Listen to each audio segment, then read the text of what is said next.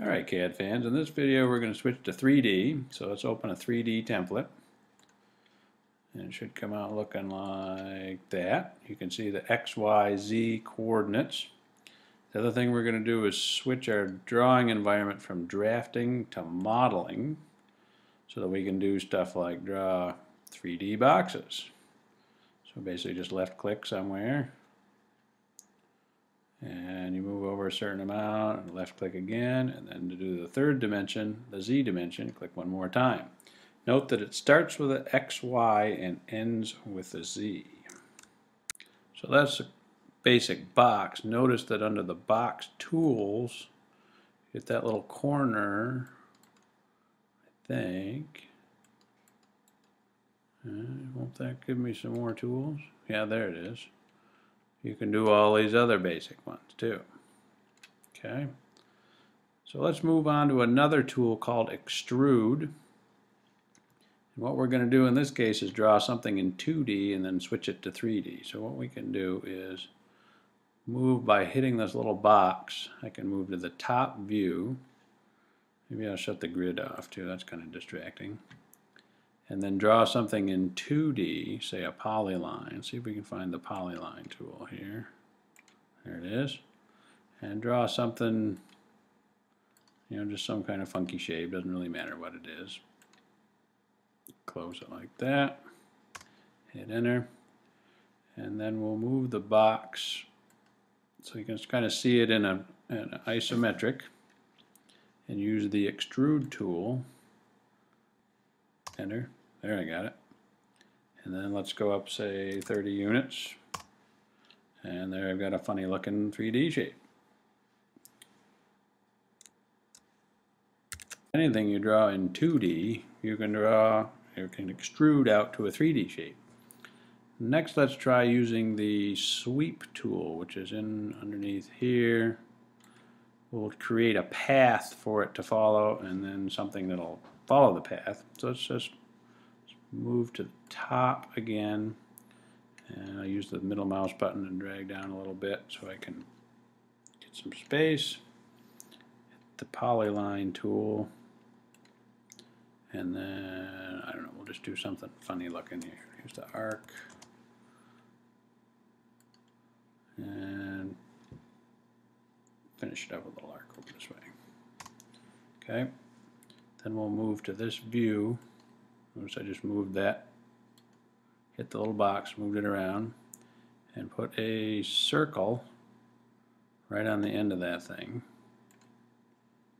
Oh, that's not what we wanted, is it? Hit the escape key. Remember, it only draws an XY, so we're going to have to move to a different user coordinate system. Which is somewhere, I see, you've got to put this little button down here, and then it goes down to these different UCSs, user coordinate system. Hi Marvin. We need the view UCS.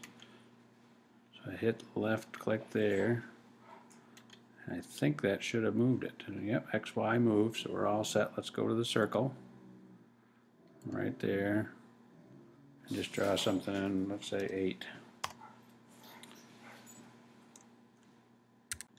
And then we'll go up here to the sweep tool, objects to sweep, this circle right here. Enter. Sweep path, there. And there it is. So here's a set of 3D cabinets, kitchen cabinets that is, for a project that I drew and built out in Eastport. So one of the other things you can do is use this gizmo thing. Notice how that axis turned yellow, and then I can move up. Just say I want to move up 10 units, I can type in 10 and the whole thing will move up in that direction.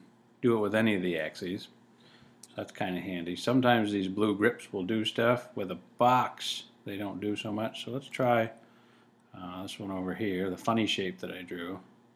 In that case you can stretch and make it a totally different shape. So if we looked at it from the other view here, now I've stretched it in that direction quite a bit. You can stretch or move, depending on what you want to do. Some of these move and some of them stretch.